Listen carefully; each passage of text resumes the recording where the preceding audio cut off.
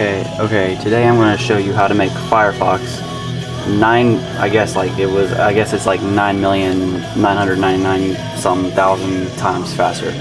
Okay, you go to your little address bar up here and you type in about that little double dot thing, config. Press enter. You enter network and this thing called the filter. Press enter and then you'll get a whole bunch of lists.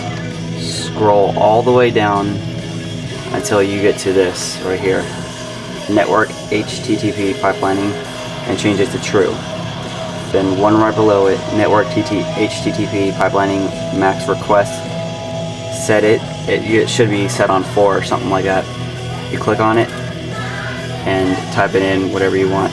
I made it like, I guess 9 million times faster, and that's how you do it.